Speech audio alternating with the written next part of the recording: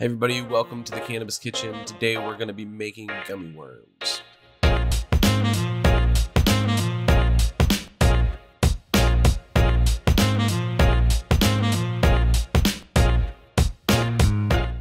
Now to start, we're going to need 2 gummy worm molds. I got these off of Amazon. I'll put the link in the description if you want to do this identically to me. Now, I have 2 molds out, but this is only a recipe for 1 mold. The reason I have 2 is because sometimes this guy will fill up with our Jello mix, and it's nice to have an extra one here for overflow.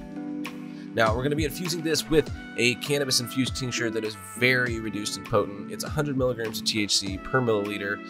We're looking for 20 milligrams of THC per worm. There's 20 worms per mold, and that means that we are going to need 400 milligrams of THC total per mold, or 4 milliliters of our infused tincture.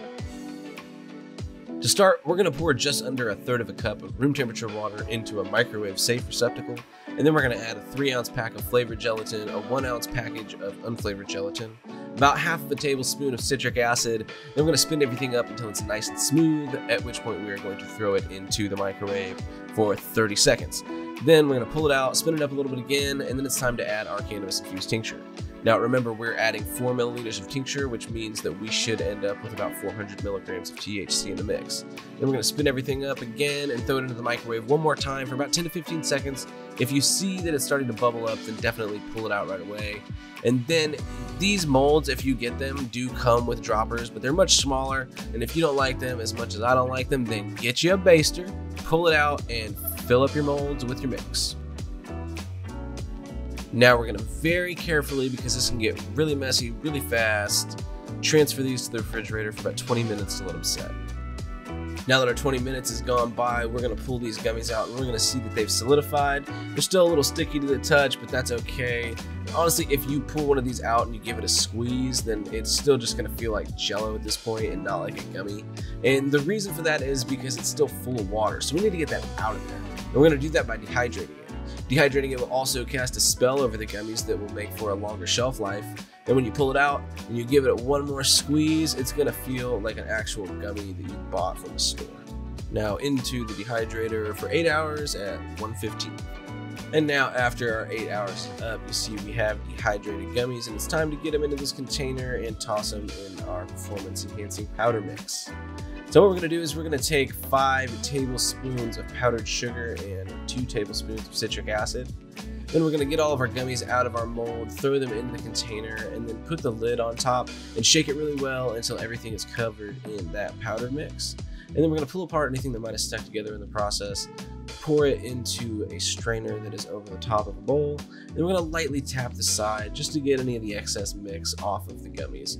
Now what this powder mix is doing is the powdered sugar is keeping everything from sticking together, while the citric acid, along with the citric acid inside of the gummy mix, is going to help preserve the gummies, and it's also going to make them nice and sour. And there we go, we're all done, we're coated. All you have to do now is throw these bad boys in the fridge and enjoy. Alright everybody, that is it. Thank you so much for watching. And again, this is just like a super simple, easy gummy recipe.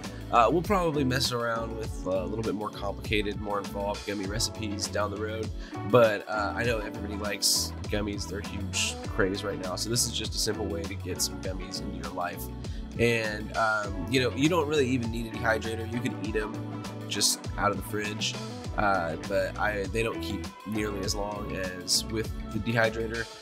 You can also, like, if your gummy mold is small enough, you could use, and your toaster oven is big enough, but you could use a toaster oven at a really low setting to dehydrate them. It's just, you know, keep an eye on them over the course of time. And then, yeah, if you want to know more about the math, then definitely go to thecannabiskitchen.net, go to the dosage page, and then fill out the form on that page, and you will receive your free ebook copy of the Cannabis Kitchen's Helpful Friendly Dosage book. And that will give you a bunch of example problems on how to solve any issues that you have infusing a recipe at your house with cannabis. And you can also use that as a reference to figure out how to adjust the potency on this recipe if you want to make something stronger or weaker than me. And other than that, that's all I got, guys. Thank you all so much for watching, and you're the best. We'll see you next time.